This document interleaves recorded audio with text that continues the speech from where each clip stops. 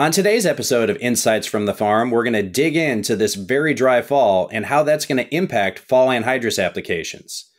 We'll also take a look at two success stories from farmers in the Midwest who replaced a portion of their nitrogen programs with Proven 40 and saw great yield results. Stay tuned.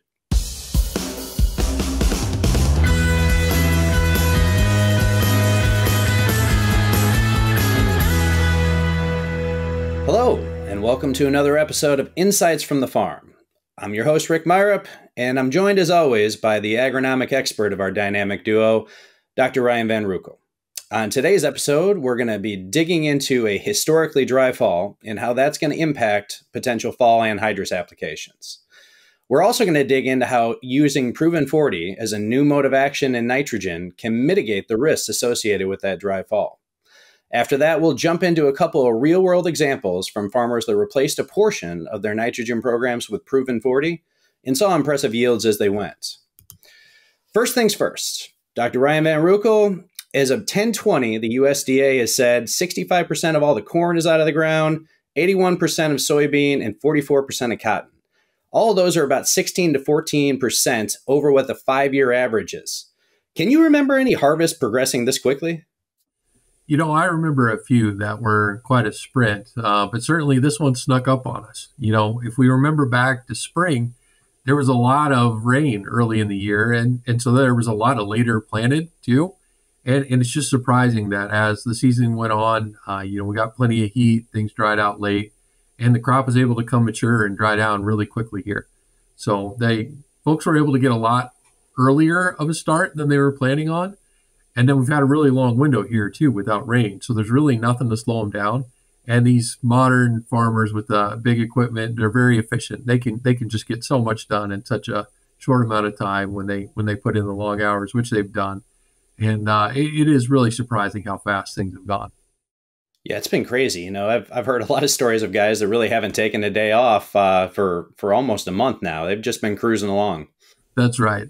You got to make hay when the sun shines, as they say. And when you get a good window like this, you know, it's such a blessing to be able to do harvest and have those big, heavy grain carts and semis, but you're not worried about leaving tracks in the field and causing compaction. And it's been a really good window here. Now, the only trouble is it's gotten maybe a little too dry, too. So, there's been some red flag warnings, folks worried about fires.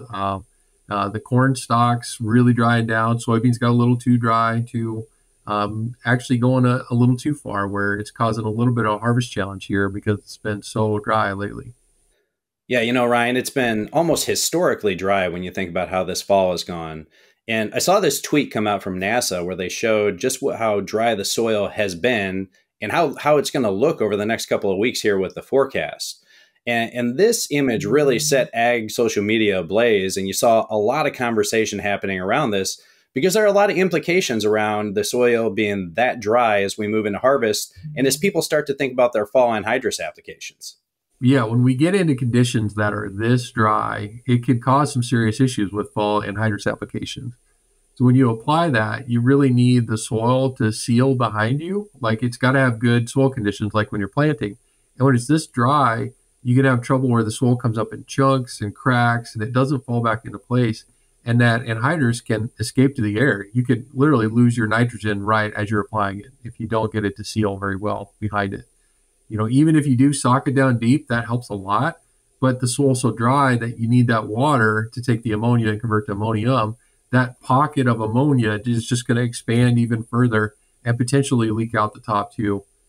We've seen that a lot. Folks are familiar with that with spring applications and burning roots. When it's this crazy dry, it can move so far in the soil that it can creep out the top as well. Well, some of those risks you're putting out there, Ryan, that's some of the reason that we always talk about the need to have multiple modes of action as a part of your nitrogen and fertility plan, right? Yeah, that's right. I think it's important to be flexible on your nitrogen plans and to diversify where you can. So I think about somebody that wants to put on 100% of their nitrogen in the fall. And if they really force it on and have poor application conditions, they could have a train wreck on their hands come next fall. Can you move a portion of that nitrogen to the spring or in season or at planting? And, a lot of folks don't have that nitrogen application equipment. But the great thing about Proven 40 is that you can put it on while you're planting. And so it saves you a step there. It is a diverse new mode of action. It's nitrogen fixed on the roots. It's not going to wash away. It's not going to volatilize to the air. It fits into a situation like this too. It allows you to be more flexible, gives you some peace of mind. You know, Ryan, as we talk about multiple modes of action in nitrogen and how that can mitigate your risk, that played out this season in two ways. We're talking about how dry it is this fall, looking forward to crop 25. And we also had an exceptionally wet spring. Now, we saw some tremendous results all through season, and we're seeing those pay off at harvest. Our first example here is from Union City, Michigan, and we saw a replacement of nitrogen with Proven 40. We saw great results all through the season that indicated the crop was doing better. And then at harvest, as the combine ran, we saw it paid off in yield. Yeah, that's right. Our territory sales manager, Brenda Marshall, was able to share this example with us, and she pulled together a bunch of great pictures. They did it right by just replacing a portion of that side dress. So that's something to think about as you're setting up trials or checks for next year.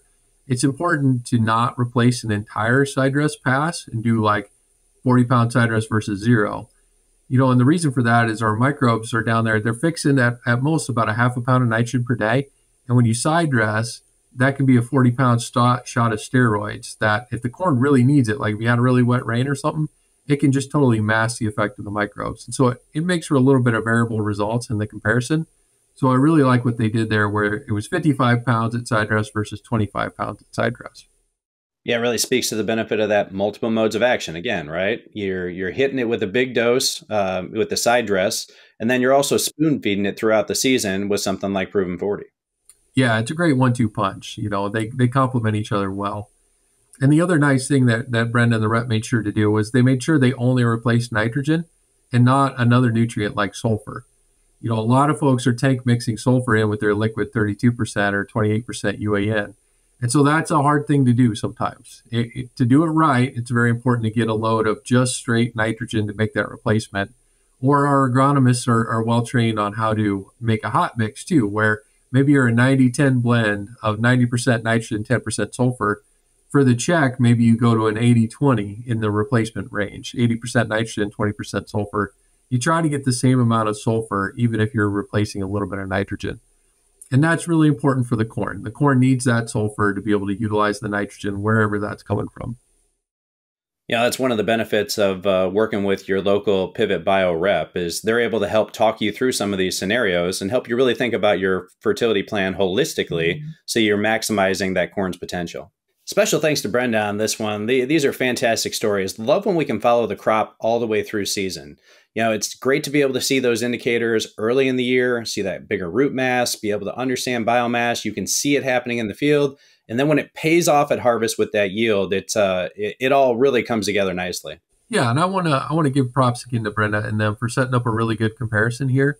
When you start talking about side dress replacements, you need to be a little careful with that. You see, at side dress timing, the corn is taking up a tremendous amount of nitrogen, more than our microbes can fix. And so it is important to complement with some nitrogen fertilizer. And side dress is a really efficient, good time to do there. And so what we would prefer is to do like Brenda did, just replace a portion of your side dress and not compare side dress versus 0 nitrogen at that. That's something that can result in a little bit of variable things there.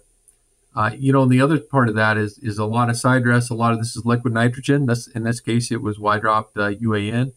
A lot of folks mix sulfur with that too. And sulfur is very important for the corn plant. You need, roughly a 10-to-1 ratio, maybe even 8-to-1. The corn plant needs sulfur to go with that nitrogen, whether it's nitrogen for fertilizer or nitrogen that the microbes are fixing. And so it's really important to pay attention to that. We need to make sure that we're not replacing sulfur as well to keep things fair and honest. It's almost as if there's a theme here today, right? Talking about the benefits of multiple modes of action, being able to use side dress along with a spring application or even a fall application and supplementing that with the spoon-fed nitrogen that comes from using Pivot Bio's Proven 40. Using all those together really mitigates a farmer's risk. Yeah, that's right. And we've got another great example from Missouri to highlight that. Kyle Besgrove was able to work with Bright Family Farms and put together a really nice story for us here too. Jordan Bright shared with us that they replaced 40 pounds of nitrogen last year and they had a 7 bushel advantage.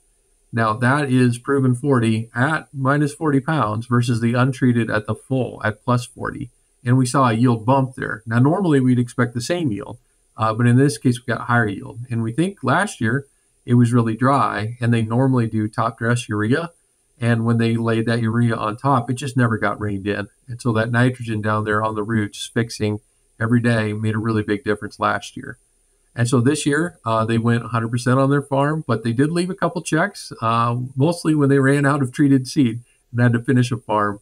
And so when they checked that this year, they just got through that, came out a 6 bushel advantage there too. So another great example in Missouri where Pivot Bio can help help diversify your nitrogen program.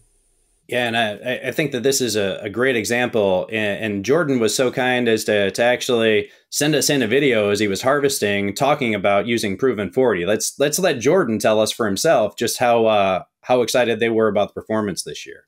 Last year we did check a Pivot Bio on some acreage. The yield was about 8 bushel an acre, better. This year we did it over several more acres. And with the flexibility of Pivot Bio and where our nitrogen program is, allows us to reduce our nitrogen depth and still achieve the yields that we assumed was the goal.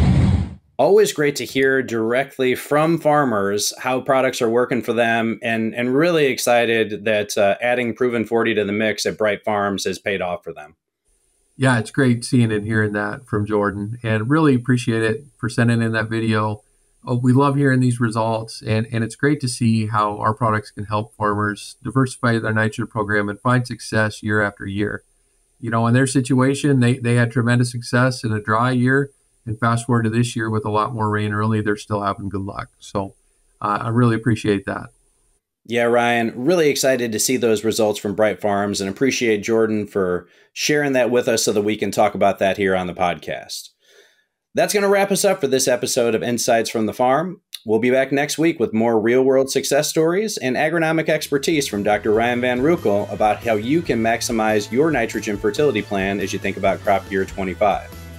If you'd like to follow along and see how farmers just like you in your local area are having success using Proven 40 this season, you can visit our harvest landing page at www.pivotsprovenit.com to see both state and national results for farmers that are replacing portions of their nitrogen program with Proven 40.